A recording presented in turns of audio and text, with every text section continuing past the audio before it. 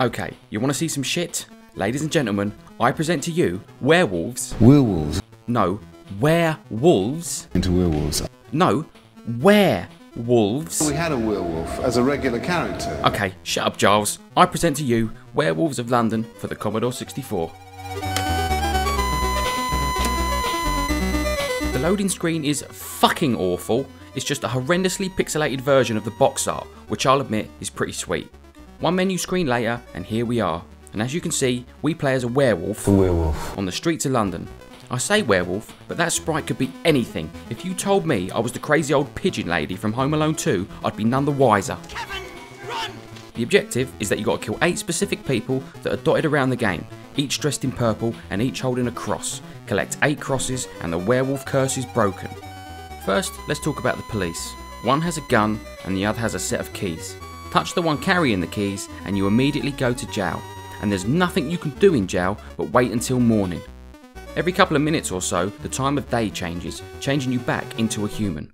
While you can't kill anyone as a human, you can at least explore in peace. And explore you will, in one of the most backward-ass, disorientating maps ever constructed. Everywhere looks the same, and when you get sent to jail, it doesn't send you back to the beginning, but rather somewhere in the middle of this hellhole. Why is this such a problem? Well, there's this forest area around the start of the game. You'll reach this area as a werewolf, and the gate will be locked. So you think, well, I'll probably need to find a key or something. So you carry on, get caught, and get stuck in this Bermuda fucking triangle in the middle of the game. I played this game for 4 hours, and I still don't know how to get back to the start. I am not fucking joking. This is the best advice I can give you. If you manage to reach the forest at the beginning of the game without getting caught, wait to become human and the gate will open. And as far as I know, there's only one purple bastard in the woods. You might have already noticed the blood bag in the corner, which is your health. Replenish it by slashing the shit out of anyone, which is pretty gruesome for 1988. One hit and they just freeze. No running, no crying, the NPCs take getting slashed to death like champs. The character icon must be selected to jump, which you can only do on certain screens because this game is cack. You can sometimes, with great luck, kill the police carrying the keys, making them drop one. Now, this key can only be used on the inside of the jail, but when you get sent to jail, you lose all your items.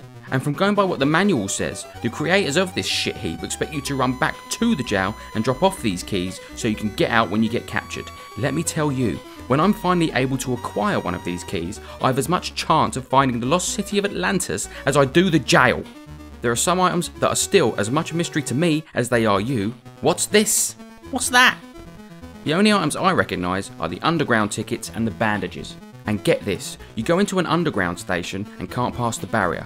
So you immediately go and kill a few people hoping they'll drop a ticket. You go back to the station and all you can do is drop the fucking ticket on the floor.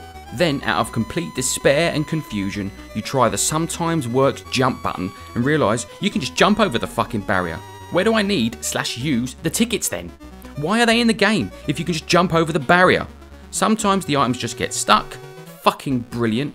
If you continue holding up when you go through a doorway, you'll immediately turn back around and go back the way you came, which more often than not gets you sent to jail. The music is, well, listen.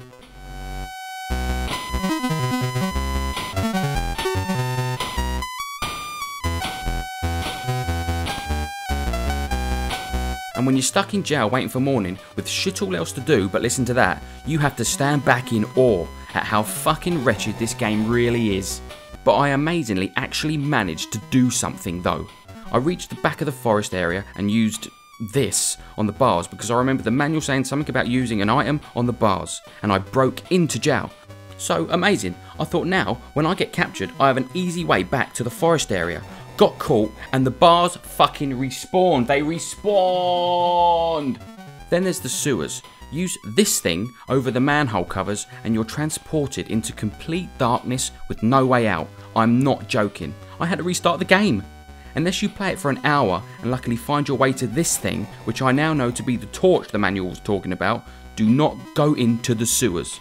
But there's no need to go down there anyway. I searched and searched and searched and searched. No purple cross-carrying shits to be found.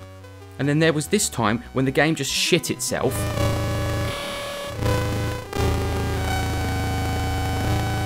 7 crosses. That's all I managed. That's right, I couldn't beat the game.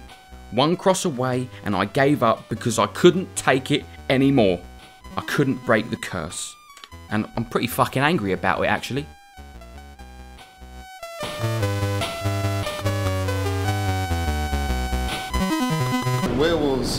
Werewolves into werewolves and werewolves